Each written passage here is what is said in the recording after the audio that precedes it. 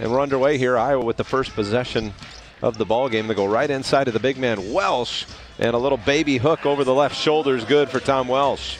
Off the mark there by Scoochie Smith. Welsh already with his third rebound here in the opening quarter. Bates-Diop will try a three and knocks it down. Iowa's come out red hot. Here's Welsh with it out top. Left side he goes for Bates-Diop. Little Euro step through the lane. Keita with a nice move.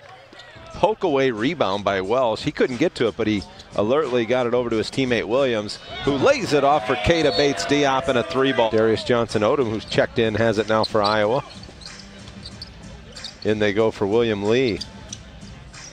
Bates-Diop will try a corner three, and just the smoothness of that release. Opening quarter and 3 for 3 from three. 11 points leading the way, Keita Bates-Diop. Bonzi Colson leading the way for Canton with 10. And Bates-Diop has it in the backcourt, and boy, they barely get it across. Gets it back, and now with the left hand lays it up and in. It wasn't pretty, the half-court stripe. Canton just 3 of 8 from the charity stripe here in the first half. Iowa 7 of 9. Pretty slip there by Bates-Diop. Action after this timeout. Welsh goes right over Colson, but shot no good. Bates-Diop, fortunate bounce and right into the hands of Bates-Diop, who passed it off for Welsh for the easy lay-in. Haven't stopped it for that.